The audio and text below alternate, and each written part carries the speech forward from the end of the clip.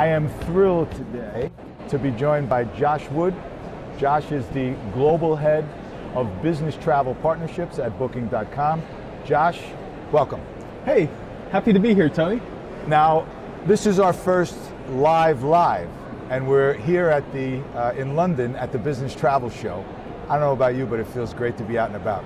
It's amazing. I've goosebumps. I can't believe we're actually here. It's been like almost 2 years since we've been able to travel. Crazy. You know, you had to swab a bunch of times, but I'm going to write a blog post about the difficulty in getting here. Yeah. But now that I'm here, I'm happy. I got to go home tomorrow, so we'll see what that's all about. Yeah, exactly. And what's really been great is that so many other people are here too. Yes. They're joining. You can Yes. hear them. Like you look around the room, you look at all of the various suppliers, and everyone's just so thrilled to be back at business travel. It's something that connects us all together. So it's been amazing to actually do this stuff in person. All right, so let's jump in, get down to business here. How's business been? Yeah, well, it's no surprise. Business is not as good as it was back in 2019, but we certainly see green shoots of recovery, as Glenn likes to say. Yeah. He talks about green shoots a lot. And I think like coming to this event is a perfect example of that. Yeah. Yep. Business travel is returning. Does this event look like it did in 2019? No, but it's way more people than we thought would be here. It's a start. Yeah. It's a start, right? We got to start somewhere. All right, I want to zero in on, you guys are the largest hotel OTA in the world. You got a ton of content. I want to focus on the private accommodations part. Okay. I want your opinion about what you see in terms of business travel and whether there's kind of a move towards more private accommodations. Yeah, so what I can tell you is, you know, I've been looking after business travel or involved in business travel for Booking.com now for 6 or 7 years.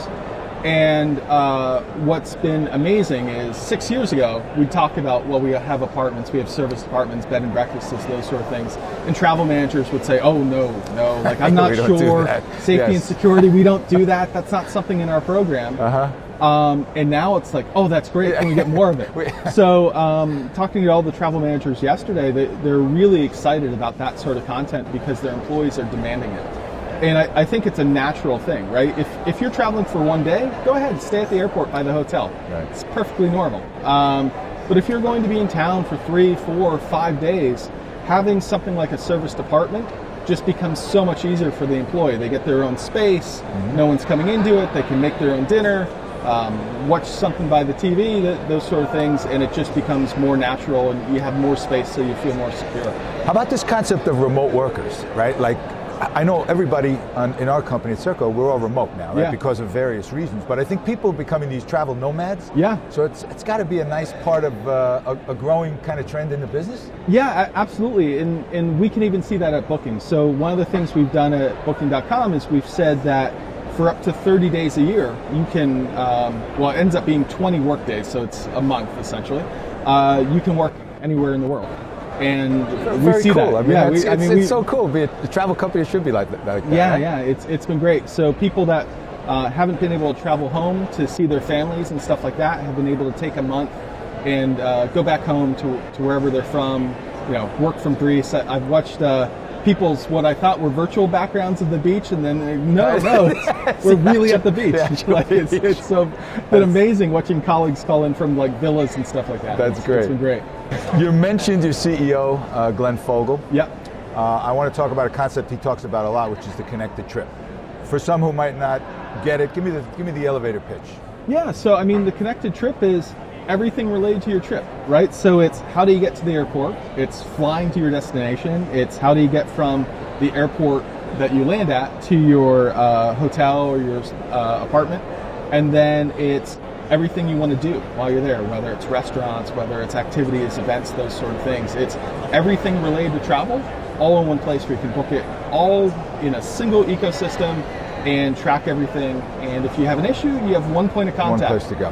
Which is, you know, it's pretty familiar for like business travel. We're used to our PAs booking for us, and you get the folder, and here's where you're going, and Exactly. that's the connected trip. Yep. But now, you know, we're bringing that digitally, which is what's really exciting.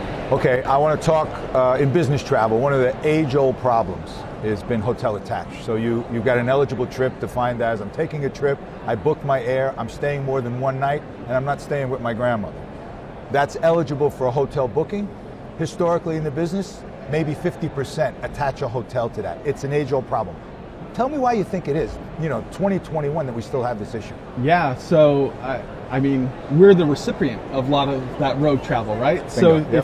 if I go into our data and I, insert any company that you can think of, chances are their travelers are traveling with us for business, and they're telling us they're traveling for business. I think the problem historically has been the tools that we give our travelers aren't very good. Like, it's super easy to book on booking.com. It's not super easy to book on a lot of other corporate booking tools. And then, the incentive is not necessarily there for the employee to use that tool because they're paying anyway and they're expensing it. It's not like the flight where the company's paying for the flight. So I think that's a lot of it, which is why I'm really excited with what we're doing. I was just to say, my next question is the lead-in, right? Yeah. We have a phenomenal partnership that started, over a year ago, where you're using a branded version of our Zeno product. Tell me how the project's going. Yeah, so it's going really well.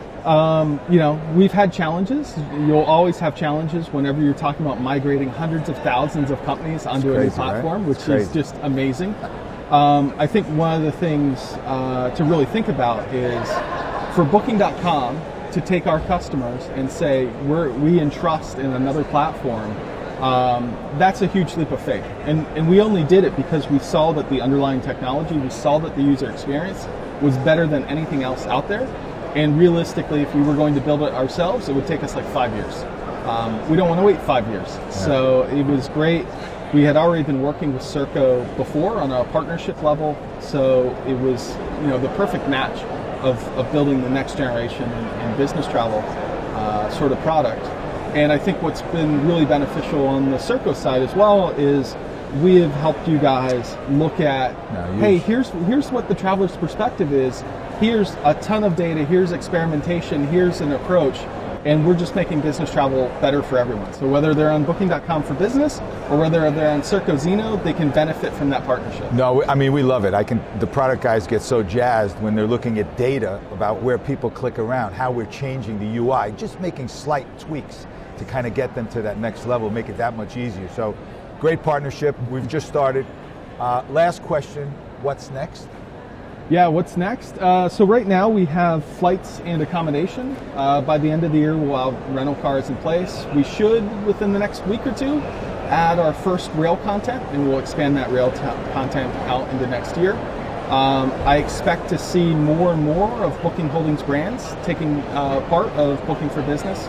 So we're hopeful that Agoda's content, Priceline content sits in there mid-2022 or so, which already, I can't believe we're talking about 2022. This year went by so quickly. I know. But yeah, over the next 3, 4, 5 years, we're just going to continue to expand what you can do with it and bring more of that connected trip in one place. And we started this with aspirations to be global. There is no limitation as to where we can source this thing, right?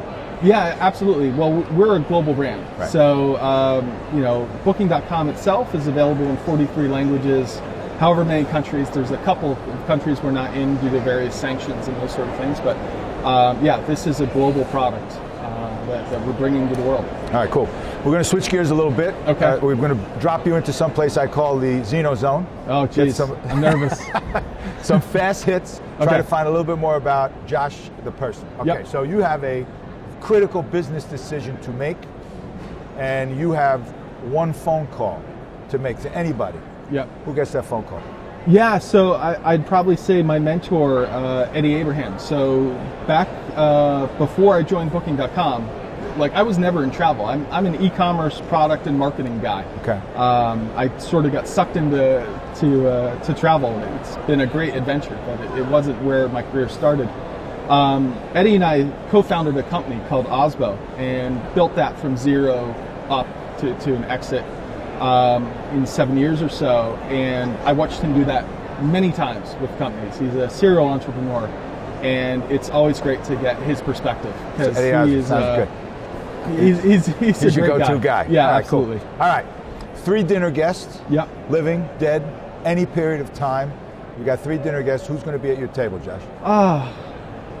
I'd love to hang out with Richard Branson for a night. Like, that guy is fascinating. You might not have a second night if you did. Maybe, but I think he's just like a party, right? Yes. Okay.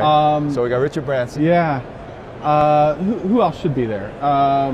Eddie will be there because that'll just be fun too. Cool. And then a third, I'd kind of like to hang out with Elon Musk. Like again, like I think it would be certainly an innovator. The conversation's going to go in a direction that I have no idea where it's going to go. I can figure out how to pronounce his son's name, which would be good. Good starter. Yeah, and between the two of it, Richard Branson and Elon, I can watch them fight over, hey, I got to space. Did first? You really get to space? Yes. Okay. All right. Fine dining. Yeah. Or dive bar with that gang. Yeah, dive bar. Dive bar. Yeah. Now normally you'd be in a dive bar anyway. Exactly. You think they'd go for that? No, I don't want fine little tiny things. Like, just give me a hunk of meat and a pint of beer. All right. Last thing I'll ask you. Subject matter expert, been in the business a while now. Give us a prediction. Something you think is going to happen in our industry next 12 to 18 months. Yeah, so I think we're going to see continued consolidation, right? And we're seeing that. We've seen a lot of it, yeah. We're seeing people that start off as traditional, digital. Hey, we don't need a TMC. Yeah. If I think about trip actions or if I think about travel perks, say, you know what, actually, we do need a TMC. Yeah. And I think the TMC industry in general has really hurt during the pandemic, and there was already a trend towards consolidation, and I can only imagine that continues. All right, good. Listen, Josh, it's been a pleasure having you here. I want to thank you for joining us in our first actually live and in person. Yeah, there's no virtual screen. That's correct. That's correct. So I want to thank you for joining us. I want to thank everybody else who has joined us today, and hopefully they'll join our next installment of the Zeno Labs Live. So for Tony DiStolfo and Josh Wood signing off from London, here at the Business Travel Show. Thanks.